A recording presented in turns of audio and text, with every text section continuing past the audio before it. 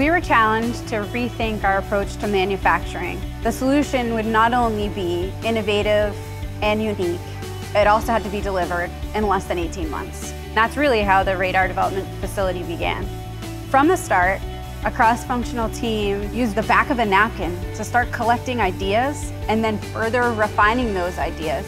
We use virtual reality and simulation modeling in our immersive design center and really simulate what do we want this space to feel like, what do we want this space to look like. We had a number of skeptics who thought this couldn't be done.